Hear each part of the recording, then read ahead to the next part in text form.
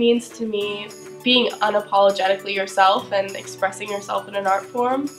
That's something that I never got to do before college, so it means a lot to me. So I always loved public speaking. That stuff never scared me. I loved the idea of theater, but in high school I didn't go to an art school really. No one in my family does anything artistic, and I came here and finally was able to not just work.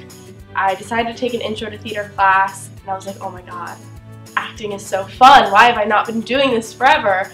And ideally, in a perfect world, I would love to act after college. I think I'm going to really focus on pursuing that first and foremost and see if I have a shot at it.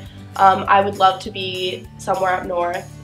I mean, ideally New York, but not forever. But New England is just like my favorite place in the world.